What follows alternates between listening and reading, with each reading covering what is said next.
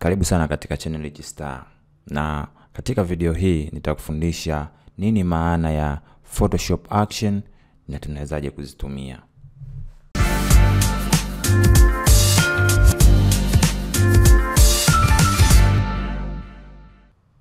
Kabla tujafanya kitu chochote lazima tufahamu Photoshop action ni nini na tunaipata wapi na tunawezaje kuitengeneza.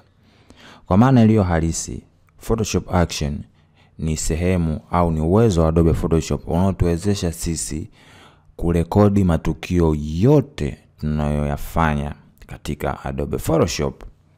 Na maanisha kwa mfano umefungua project zako mbili hapa, moja mbili, unataka usave. Kwa mfano unasema unaweza ukaenda ukasema save as, ukazunguka hivyo, ukaenda project ya pili ukasema save as hivyo.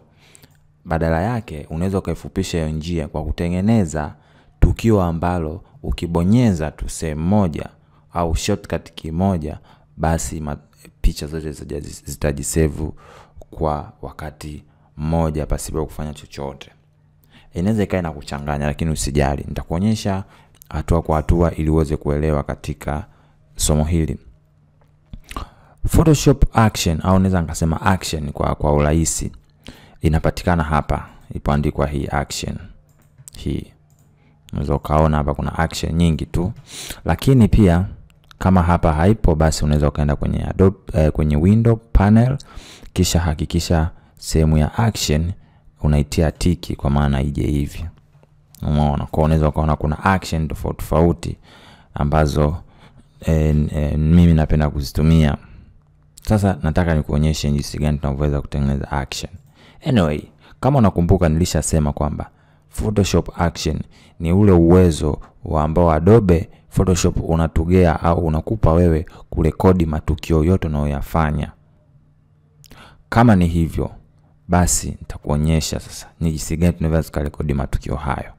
Tuchukulie kwa mfano hii ndio picha yangu hii, nataka nitengeneze katika style fulani hivi. Kwa let's say nifungue nyingine. Pia kwenye quick access. Kwa mfano nimefungua hii picha, nataka nifanyiwe katika style ya pencil, lakini hiyo style ya pencil nataka nitumie pia katika matukio mengine na picha nyingine. Ninachotakiwa kukifanya ni kwenda kwenye action. Kenda kwenye action utabonyeza hiki alama, maana yake tengeneza new action. Utabonyeza hapa. Hapa itakuja, utaipa jina action, lakini hapa utachagua sasa folder gani unataka kuweka. Yaani uweke kwenye folder gani. Kwa hiyo nitakansel kwanza, kwa maana nitatengeneza folder ambayo ni set manake. Kwa hiyo nitasema pencil drawing ili iweze kuikumbuka baadaye. Nitaweka okay.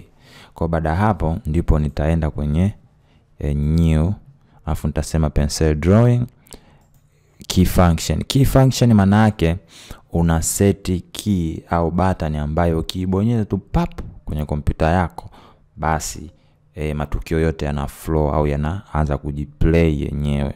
Kwa hiyo sitaweka, maana yake tutaiita yenyewe. Color nitaweka 8 na nitaipa jina pia vile vile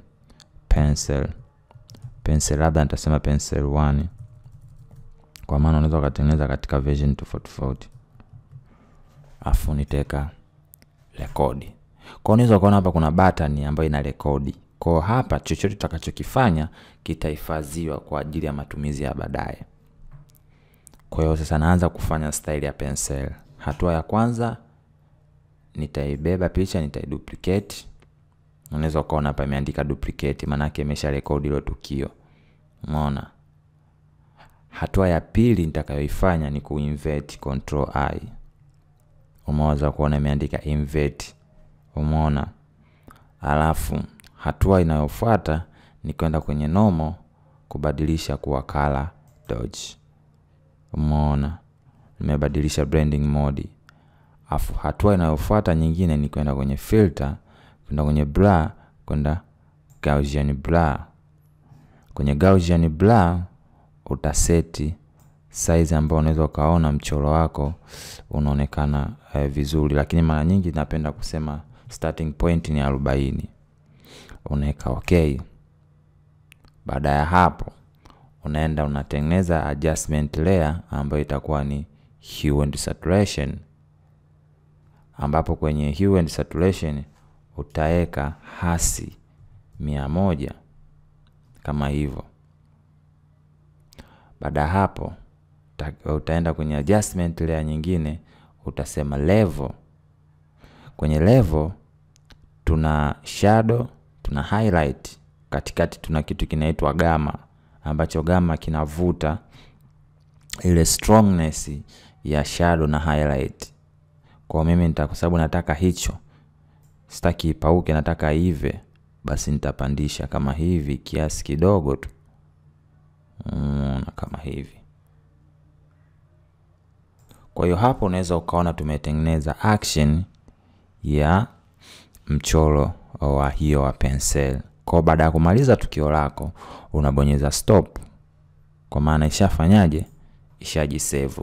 Kwa hiyo hata nikifungua picha yangu nyingine, kwa mfano, ninachotakiwa kukifanya, nitazoom hivi niweze kuiona. Nitaenda kwenye pencil drawing. Nitafungua ile folder, nitaona kuna pencil 1. Pencil 1 nitabonyeza button ya kuplay, afu matukio yote yataanza kuload. Unaweza ukaona. Kwa hiyo kama kuna sehemu itakuwa imezidi, ndipo unapotakiwa uende ukafanya sasa adjustment, lakini unakuwa umesave muda mwingi sana. Kwa maana hapa unajua kumbe itawezekana kwenye hii ikawa imezidi. Umeona? Kwa kaeka kama hivi. Let's say unafungua tena picha nyingine. Kwa nikienda kwenye pencil drawing, nita play pencil drawing. Unaweza ukaona ilivyofanyaje, ilivyokuja, imekuja hivi. Kwa hiyo kama kuna sehemu ambako unahisi haiko sawa, basi unaweza ukafanyaje? Ukapunguza kama hivi. Ukaangalia kitu gani cha ku pull up. Umeona kama hivyo. Hivyo. Kwa mfano sasa tutengeneze action nyingine. Umeona? Kwa nitafungua labda picha hii. Nitaenda kwenye action. Nita create new folder. Nitasema old labda school. Teka okay. Nitaenda kwenye new folder, nita create. Nitasema old school nayo hivyo. Yani organized. Nitaweka record.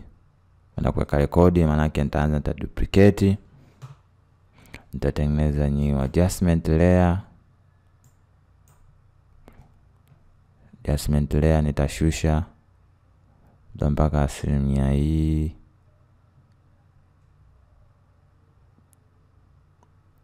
Kama hivyo.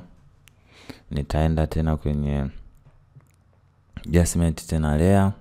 Nitaenda kwenye photo filter. Nitabadilisha, nitaweka iwe sepia kama hivyo.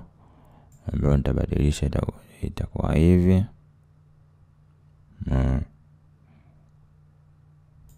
Afu nitaenda hiyo tena, nitaenda kwenye filter, camera raw filter. Nitakachokifanya hapa, nitaongeza labda sharpness, labda kwenye effects, labda grains kidogo, roughness labda 100, size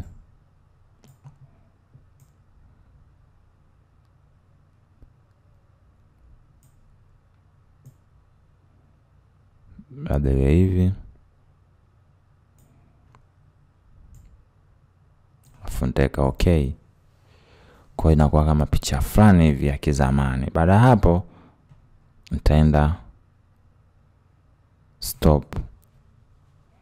Kwa maana yake nishapata style ya nini? Ya old school. Kwa hiyo ina maana hata nikifungua picha yangu nyingine desktop, labda nikafungua hii, nikitaka iwe na muonekano kama wa kizamani, nitafungua hii old school kisha nita play.